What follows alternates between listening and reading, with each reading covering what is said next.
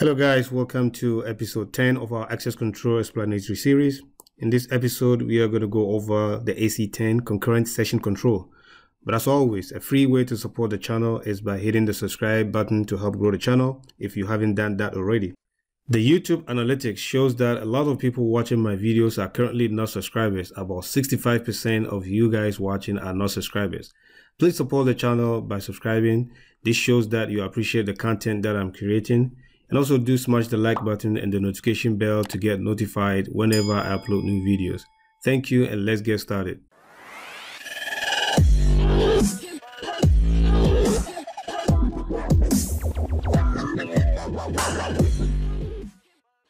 Concurrent Session Control.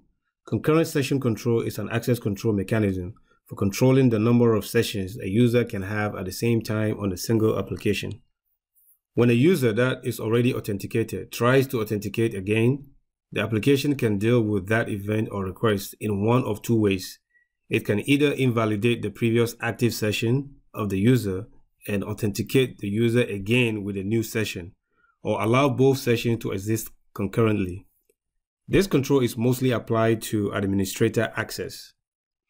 If you are an administrator, your account is limited to a certain number of times you can establish a session on the same application. One of the best examples of an application with concurrent session control is Netflix.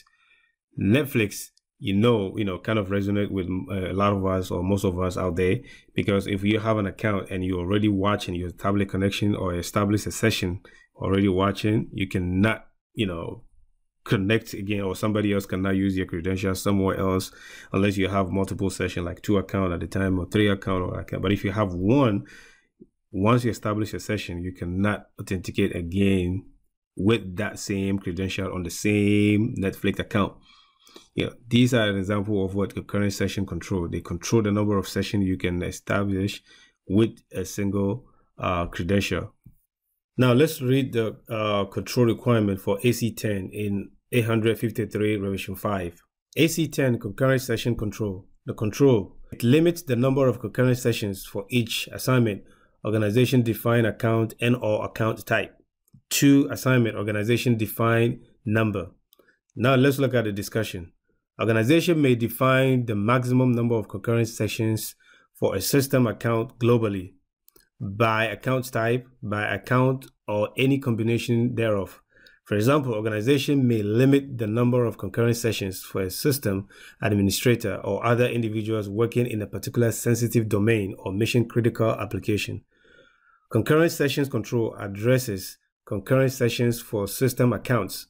It does not, however, address concurrent sessions by a single user via multiple system account. So what this is saying is that if you have, say, you have your user account, you can authenticate onto, say, CSAM at the same time. You can also authenticate into, say, if you have Archer, you can authenticate into Splunk, you can authenticate into ArcSight. Those are separate accounts. That does not limit the number of time you can use your credentials to authenticate into, various or multiple account or applications. But then if you have, say, your Splunk account, and if you authenticate on the Splunk, it means that you cannot go and open another session on a different computer and then you try to authenticate onto the same application like Splunk again. You already had a session established on the Splunk, and then you are authenticating again on a different machine to Splunk application again. That is what this control is checking against. So for instance, if your organization limit the amount of session you can establish to Splunk, for example, or CSAM to 1, if you already establish a session on one machine, you cannot go and establish another session to that same application on a different machine. That is what this control is saying. But if you have your user account, you can authenticate and create sessions or establish sessions on different applications. Splunk, CSAM, Archer, those kind of sessions will be allowed, but the single application is what this control is checking. All right, again, so this control has no control enhancement, none. All right, now let's look at the control requirement simplifications. So this control is to ensure that users are allowed only approved number of connections to an application at the same time. The benefit of concurrent session control. Concurrent login can lead to the use of valid credentials by illegitimate personnel at the same time as the legitimate user to authenticate to the network. This could lead to multiple security issues within the organization, like misuse of users' personal information or resources to perform unauthorized actions.